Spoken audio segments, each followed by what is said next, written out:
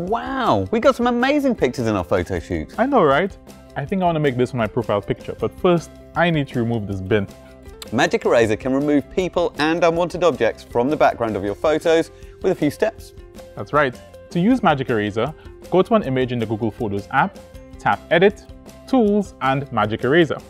Magic Eraser can detect people in the background and will suggest what should be removed. Or you can circle or brush over anything you want to remove.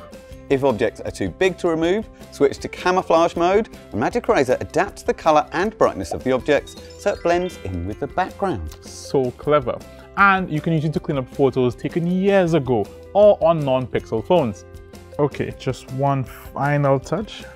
Hey, you've removed me! I mean, you know me, just want to look my best. Like and subscribe for more helpful content.